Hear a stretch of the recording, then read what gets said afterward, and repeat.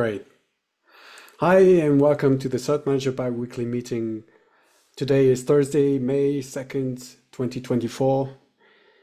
As part of the CNCF, the project follows the CNCF Code of Conduct, which basically means let's all be nice to each other. This meeting is being recorded and will be posted on YouTube once it is available.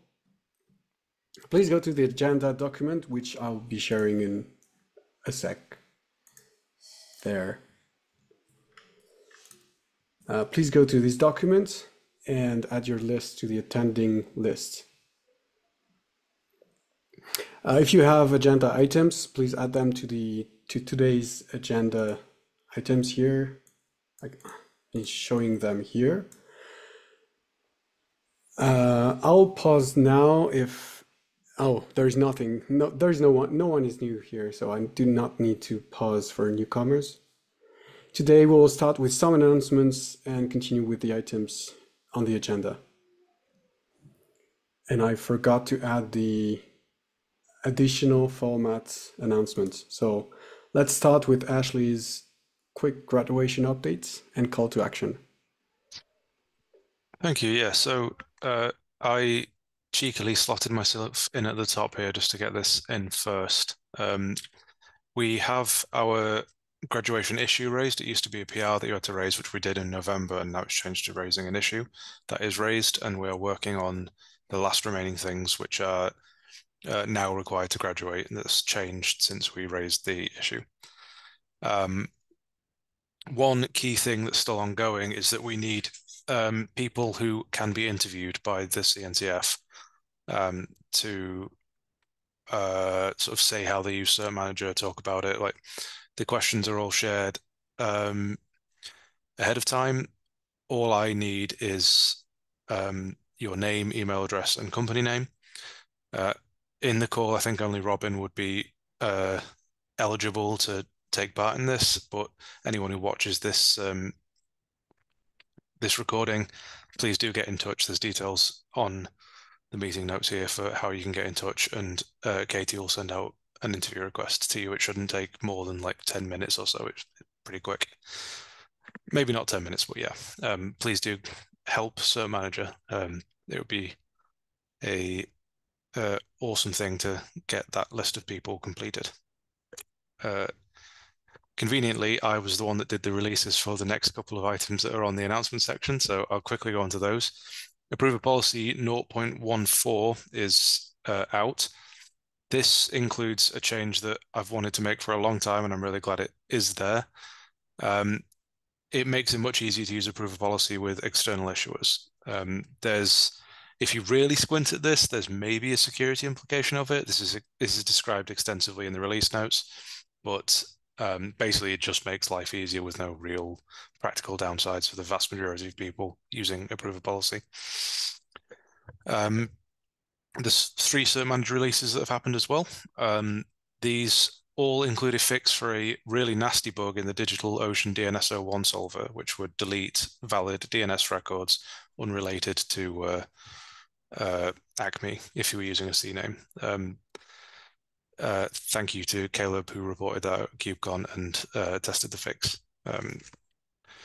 There's also a minor CV that's patched. It's worth an upgrade just for that. But if anyone's watching this and runs the DNS01 solver for DigitalOcean and hasn't upgraded yet, by God, do that now. Stop the recording and go and do that, like immediately. I will pass back over to Maël. Thank you. Next 2 items are Richard Wall published a new article about scaling cert-manager, and I found this it's a sort of tutorial. Also, it talks about a lot of details that you might want to know about if you're running cert-manager at scale. I learned a lot of things. Like I wasn't aware that the client that cert-manager uses by default has is limited, and you should disable it so that the API server rate limiting kicks kicks in instead of having cert-manager being limiting itself. So read that if you want to learn more. And Erik has promoted additional certificate output formats to beta. So anyone using 1.15 will be able to use additional certificate output formats by default without using the feature gate. Thank you, Erik. And there is another thing. There is the gateway API. Have you talked about that? No. There is the gateway API support that has been promoted to beta, and it now needs a new flag. So it's enable gateway. Oh wait, is it something you want to talk afterwards? Peter put it in the agenda section. Oh yeah, I'll let Peter speak then, if that's okay. Yeah, you can hear me okay? Yeah. Yeah. I put it in the agenda. I thought it was good to highlight that we've moved it to beta. But probably, yeah, the big thing that's mentioned here is, unlike other feature gates where beta means it's on by default, because Gateway API requires CRDs to be installed, it's still behind the feature flag, but it's a different feature. It's a command, another arg you've got to provide to turn it on, essentially. And that's to stop people from just having it on by default and then having the cert-manager install fail because they're missing gateway CRDs that they might not be using, because not everybody uses them. Thanks, Peter. And thank you, Adam, also for opening the PR and doing everything. So we're already in the agenda items. Ori, is Ori here? Ori had something come up and couldn't make it, unfortunately. So he had prepared a slide though, which he shared in Oh, a did I miss that? thread. Did I miss that? Is it in cert-manager dev? Let me copy it into the chat here and see if anyone else can access it here. Thanks. That's the link. Sorry, I don't think I have things open at the minute, so there we go. I have no idea what this is. Is anyone able to talk about it? Or should we postpone this to the next time? We should probably postpone it, but having read through the notes here, it seems like what he actually wants to do to support this is a relatively simple thing. Sounds like just mounting an additional volume that can be used by some AWS specific thing to map things to other things. So it sounds like a simple enough change, but I don't really know enough about the CSI drivers for me to say that it's definitely a simple thing. It's about Authorize. Ori from Authorize. Yeah, I met him. Now I remember. I mean, I met him with Ash, who is also on the call. Am I correct, Ash? I believe we met him. Yeah, maybe not. KubeCon was a blur, but Okay, I am familiar with what he's talking about here. Like, it's a really interesting demo that this sort of builds on, where you can use CSI driver Spiffy's identities sort of natively to authenticate to AWS. Like, this will be a really interesting discussion when we can have it. So it's one to look forward to. Okay, so let's talk about that in 2 weeks. Next one is graduation. Oh, that's me. Someone added a small something here, emoji. So it's something that Ash talked about, and now we need to do it. And since if we don't have any other business, we can talk about it now. It's about updating the roadmap, looking at the roadmap, and letting me know if there is anything off, and then I will update it. Is there anything you want to talk about before that? No? Then I can open the roadmap. Oh wait, is it in the community? I think Yeah, it it's should on. be in, yeah, Yeah, community. No, no. I assumed it had been moved, but yeah, it's in the main cert-manager repo, I guess. Yes. Okay, so we have a bunch of items. Integration with other projects. Oh, I think we haven't done this for a long time. Service mesh integration. Or am I wrong? We haven't made any efforts towards this. I suspect we might need to reevaluate this all from sort of the ground up, because this was kind of just us thinking of things that we could maybe do and wasn't really prioritized based on anything, really. And I this think it's hasn't the been same touched for a thing long with time. everything here. Like for example, external DNS plugin. This is completely forgotten. I don't think it's ever going to come unless the external DNS project actually does something, but they haven't. And we don't even have any. I don't have any energy or will to do that. But the gateway API, doesn't need to be here, right? That can be removed. What about Kubernetes APIs? I don't know what this means because I think we're already up to date. It's not really a roadmap item because we just do this all the time anyway. Like we would just always respond to this. Yeah, CSR. I'm not familiar with that. Isn't it the certificate signing request? Just this? That matches what's written, but like, why would we have put that in the roadmap? Because we already supported it when this was written. Or is it the bundle thing? No, can't be. Oh, Trust that's the anchor next sets thing. yeah, that is definitely still a roadmap item. That's a trust manager thing, obviously. Okay. And the other ones, EST, I have no idea what this is. It's like an Acme thing for enterprises that want to be cool. Okay. I can't imagine that anyone's going to want to implement this anytime soon, but if someone did, we might want to support it. Like, is there anything that would make sense to stay on the roadmap? Like, I think none of these, except the trust anchor sets. Trust anchor sets none of and these. CA cert renewal in PKI lifecycle is like basically that's a bug in the CA issuer, and like it should be on the roadmap. Like it being on the roadmap doesn't mean it'll get fixed anytime soon, but like that is definitely something that, in my view, should remain on the roadmap and be until it's fixed. It's something that's always in the back of my mind.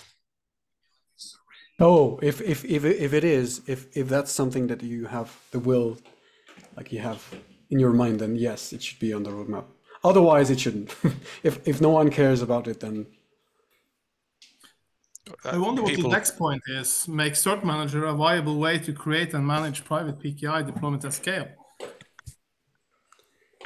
I think it's sort of an extension of the first bullet point. Like with the CA issue working the way it does, you can't realistically do a big PKI deployment with cert-manager safely unless you know all of the corners that you're going to bump into and all that. Like there's more that we could do in this space. But again, not necessarily anything that we're actually going to do. Like the big thing for cert-manager is maintenance, right? Like that, making sure it works solidly for people is like the priority. Yeah. Also, yeah. I don't know exactly if that's something we should recommend to use cert-manager as a PKI setup. I feel like PKI setups most often will go beyond cert-manager. I don't know. I feel like cert-manager is more like to connect your cluster to an existing PKI setup. I think it's something that someone could argue we should add in good faith that, and we would consider. Like it's a reasonable thing to suggest that we might have better support for that. That doesn't mean it should be on the roadmap, but it is a reasonable sort of thing that we might do. To go down that road could lead to all sorts of interesting places that may be interesting, and maybe we don't want to go, like being able for cert-manager issuers to talk to another cluster which running cert-manager in order to issue a cert. All kinds of stuff which I'm thinking about better support for CA rotation. I know there have been some issues in that area. We could do something more without necessarily addressing the text that is written there, but it's kind of related. CA rotation, for some of the hobby projects I've worked on in the past where I try to cert-manage issue client certs, CA rotation would be excellent. So I wouldn't have to issue like a 10-year CA and things like that. Would have been a very nice thing. I think you can achieve something similar just by having a controller create a new CA and then using Trust Bundle to bundle up the old and the new, handle rotation that way. But it'd be nice if that was all native. That's probably what we're going to do, but that is a problem if you have certificates with a longer lifetime. You will have to force renew them.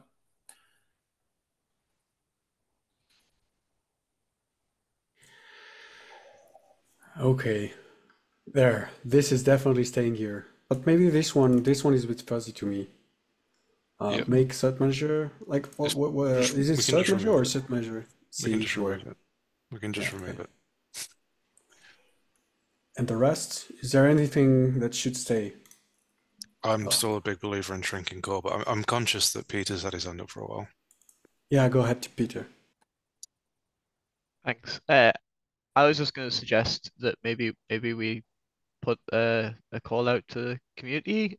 If we're going to move this roadmap anyway, and I assumed it into like the community repo, we ask for input on what people would like to see beyond the maintainers, to get a feel for, what people would like to see in cert-manager and associated projects. Like what would the roadmap for the next year look like for people? Like what problems are they facing, and that might get some good input.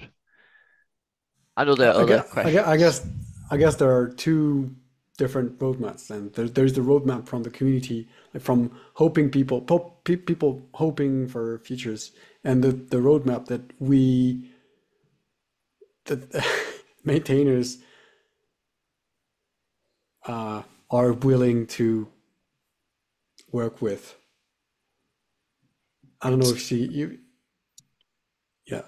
It's worth looking at the CNCF vendor neutrality page for this. Like, it's fine to have something on the roadmap that won't realistically get worked on unless someone volunteers for it. Like, if it can be a point that it can be a thing that people might aspire to work on, like, or it could be like a way for people to get into the project, sort of thing. Like, it's fine if nobody can work on it, but it's important that, well, obviously with graduation, like, there's focus on the fact that a lot of the maintainers happen to be paid to work on cert-manager and work at Venafi, right? Like that. The point is that we shouldn't have any sort of unilateral control over the roadmap in that regard. That doesn't mean we have to work on what the community request. It doesn't mean we have to do anything, but it does mean that we have to, take good faith arguments and respond to them reasonably, which is obviously a good thing to do and we would want to do anyways. That doesn't change anything. I think this is to me a good starting point for us creating this open roadmap and iterating on it. That's what you're referring to, the guide to open source roadmaps here. Basically everything on this page and that guide, yeah. Okay, I haven't read them, so I need to read them. We also have the steering committee, the inaugural meeting of the cert-manager steering committee next week, which they obviously are well placed to be involved in these discussions and suggest things. Yeah, actually, that's going to be helpful. Yeah.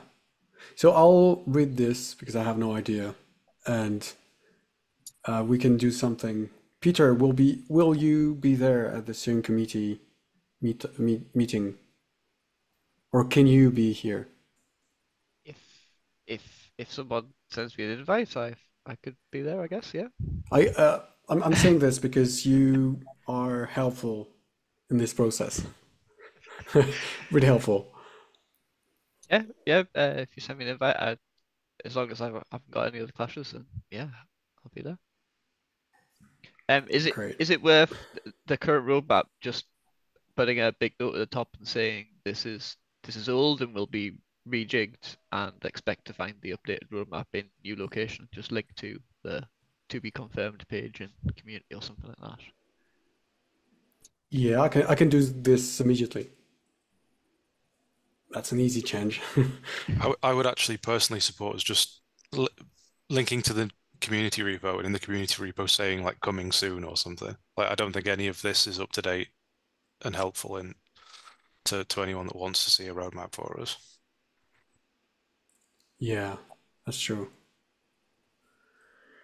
Okay, so I'll do exactly this afterwards.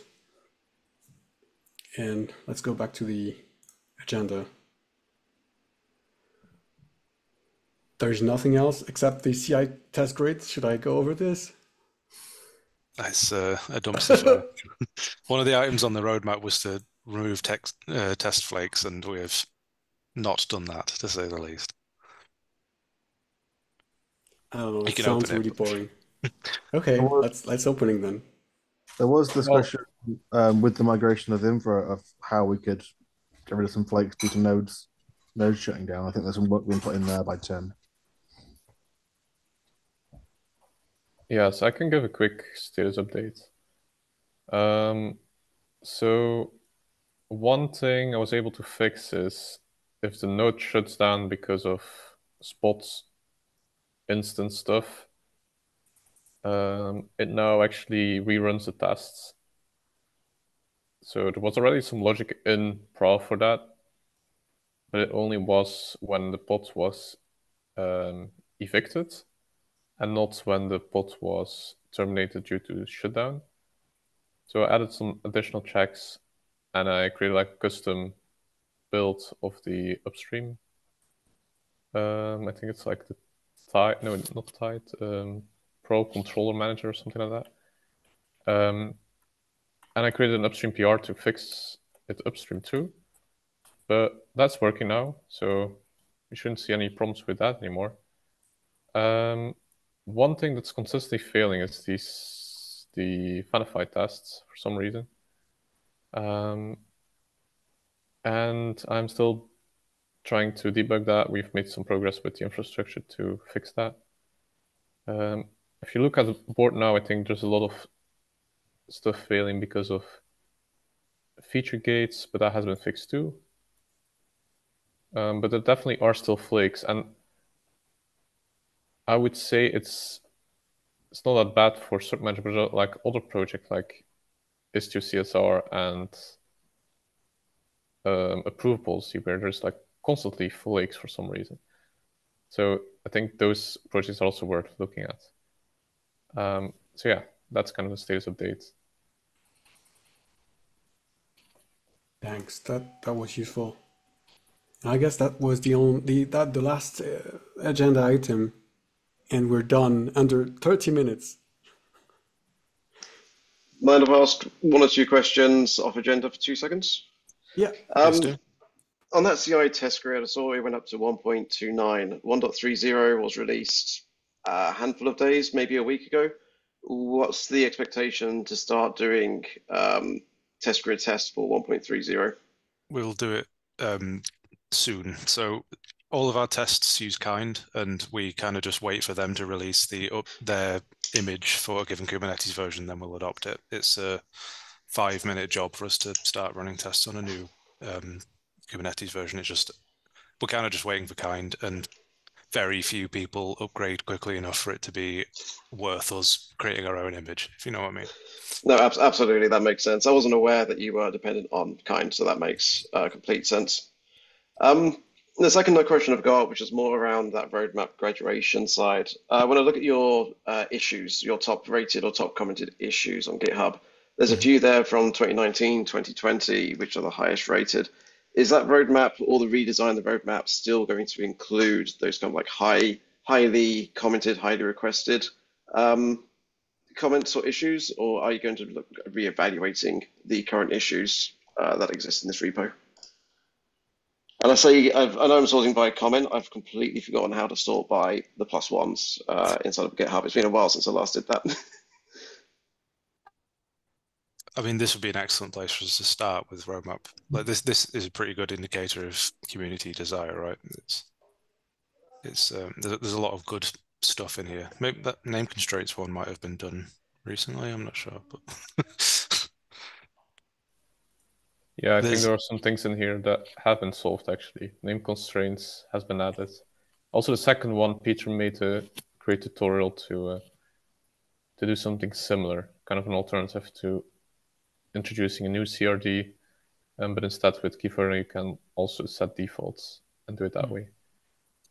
I think with a lot of these, we used to have like triage parties where we used a tool to help us triage and sort through issues, and we haven't done one of those for a while, and it might be worth us just sort of getting all of the maintainers in a call and just blasting through a lot of these, because even just looking at this now, there's a few of them that are quite clearly done. Yeah, the just from an end user perspective, if I come across one of these issues, let's say integration of external DNS, which I know is a bad example because we just talked about that from the roadmap, but if that was something which I needed, my default would be to add the +1 instead of rehashing a conversation on the community channels or creating a new issue, which is a duplicate. And so it seems to work with other repositories, and I think it follows a nice pattern, especially as you enter that graduation phase. Yeah, that's a great comment. Thank you.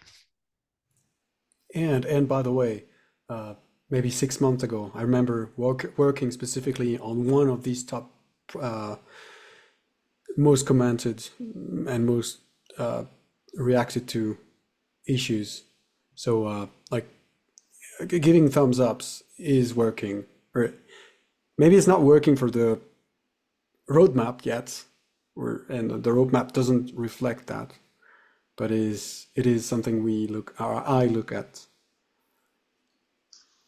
Yeah, that was never in question. It was more of, as you're talking about the roadmap changing, just making sure that these are still reviewed. But no, absolutely, I've seen, and I think I've been part of a number of them which I've upvoted, and they've now been fixed in later versions. So no, thank you for the efforts on those. And thank you for your efforts too. Yeah, I'm looking at this. 4 years ago, I opened this. 4 years ago. It's never going to be closed. Back when I still had hair.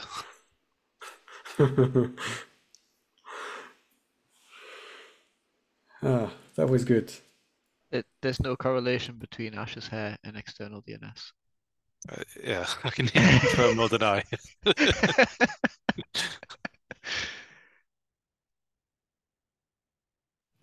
Is there a Prometheus quarter for hair? Can we measure it over time? It's fair to say that metric has trended downwards in my case, at least.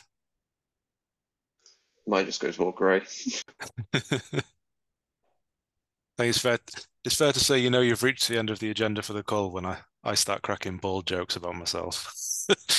I guess that's the moment I can stop the how do you call that? Stop recording. Yeah, you can do that.